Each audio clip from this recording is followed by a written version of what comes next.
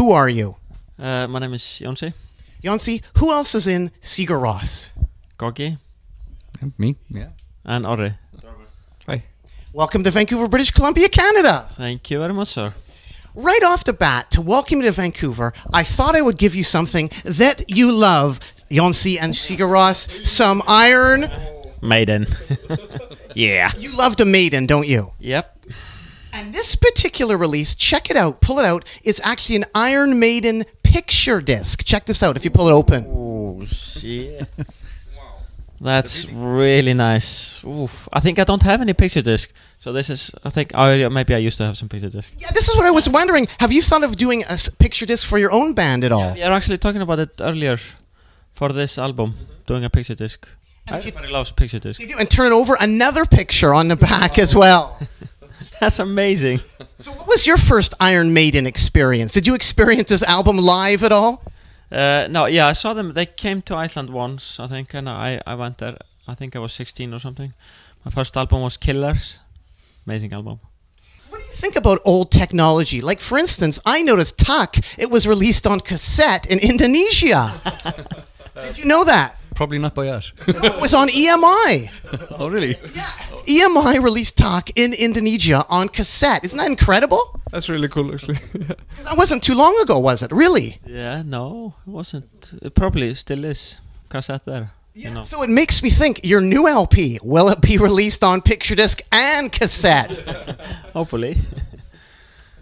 Here we are with Sigur Ros. in Vancouver, British Columbia, Canada. And what I was thinking is, in Iceland, there are two important sayings that you need to know. I heard there are two important sayings that you need to know. And one of them is Kermif Kudlin. Kermif Kudlin. Caramel Kudlin. What's that? Can I see it? It's supposed to be, it's almost there, man. It's almost there, dude. Koma svo kallinn. Koma svo kallinn. Yes, how was it? How was I doing pronouncing that? Really bad. Jonsi, what is your full name? What is your full name? Jon Thor Birgisson. And I was thinking, John Thor, you're in Vancouver, British Columbia, Canada. I have to give you a gift from a Canadian and a Vancouver metal legend. This is John. Yeah, no, this is really good. Yeah, no. Keep the dogs away. Check it out on the back here. Look what his name is. John Mikkel Thor. John Thor. Keep the dogs away. This is my great grandfather. So you have heard of Thor before? Yes, the god, yes. He is amazing. And I thought, well, you know, you're looking at his photo, you're going, that's pretty impressive, like he's singing. But Thor also can bend steel and blow up hot water bottles. Just like Thor, the god. Just like Thor the God. And to prove that to you, I have actually the Thor DVD. Whoa. And there it is, an Anthorology. Amazing. And so you can actually check him out on the Merv Griffin show, blowing up hot water bottles and bending steel. This is Canada's #1 metal legend for you guys. Wow. On the Thor tip, what can you tell the people about this Icelandic band, Thor's Hammer. Yeah. Hammer? Do you guys know Thor's Hammer? Yeah. What can you tell the people about Thor's Hammer? I know them as Thor's Hammer. That they are just, they're really good. They're the first Beatle band in Iceland. Really, really popular. And the guy from Thor's Hammer, his name is Runar Juliusson. Do you know Runar at all? He's put out quite a few CDs. Yeah. What can you say about Runar? Rest in peace, because he passed away. What can you say about Runar? Probably the coolest Icelander ever.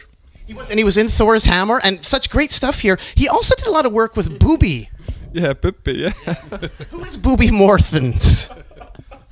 He's another legend in Iceland. Why was beer banned till like 1984? It's dangerous, man. Yeah. Was there any reason behind that? No, it's a long story.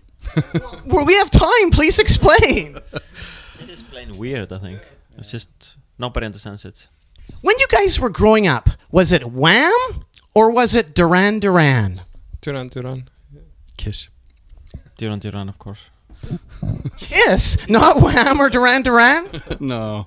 What I was wondering, Sigur Ros, growing up, is it true that there was no TV on Thursdays in Iceland?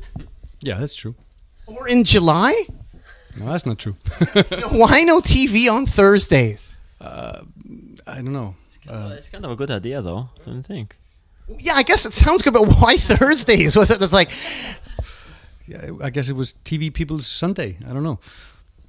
Have you guys ever eaten any sheep's heads at all? Of course. Because that's quite normal in Iceland, isn't it? Yeah, especially for older people. But yeah, What did it taste like? yeah. Juicy. Juicy! Suck at the eyes. Okay, the sheep's head. Now, what about the sheep's testicles? What do those taste like? Better than you expect. Chewy, maybe? Like juicy and chewy? No, they're quite good actually. They're not bad. Because it made me think, testicles, the penis museum. Yeah. What's there, and have you guys been there? Because I love the penis museum. Or does everybody talk to you about the penis museum? There's a penis museum in Iceland, right? Yeah, nobody talks about it to us. It's,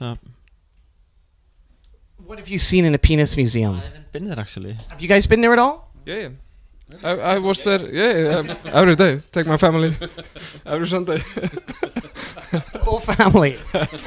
But there aren't any male penises in there at this present time of human persuasion, right?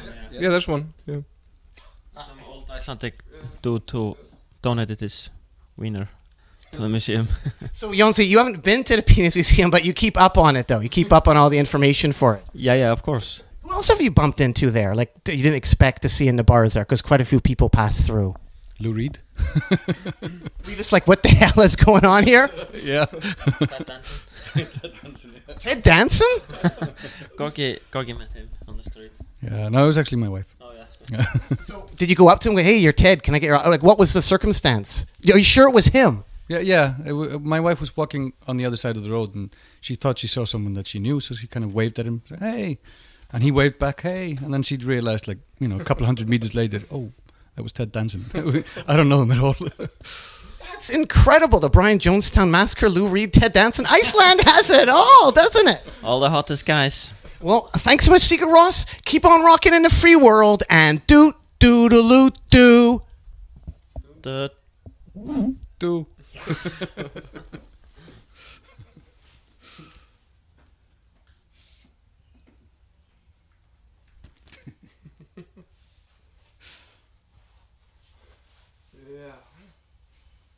This is not that awkward.